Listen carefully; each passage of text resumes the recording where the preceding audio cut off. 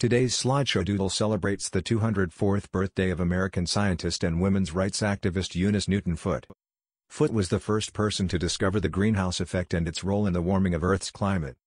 Click through today's Doodle to explore the process of Foote's scientific discovery. Foote was born on this day in 1819 in Connecticut. She attended the Troy Female Seminary, a school that encouraged students to attend science lectures and participate in chemistry labs.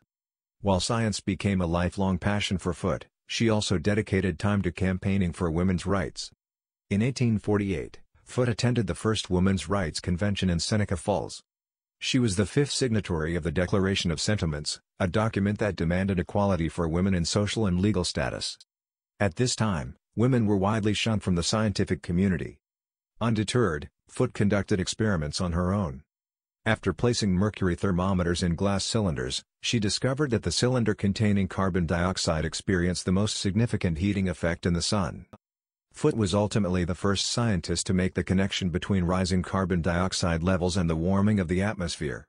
After Foote published her findings, she produced her second study on atmospheric static electricity in the journal Proceedings of the American Association for the Advancement of Science.